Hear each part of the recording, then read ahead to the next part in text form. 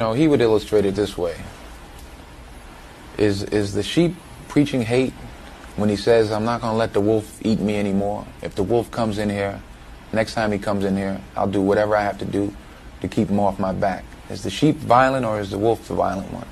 He wasn't teaching hate. He was teaching common sense. Somebody's knocking you over the head, stop them. Do whatever you have to do to stop them. The ones that were knocking him over the head were afraid of the fact that he might swing back. So they said, no, he's teaching hate. He's violent.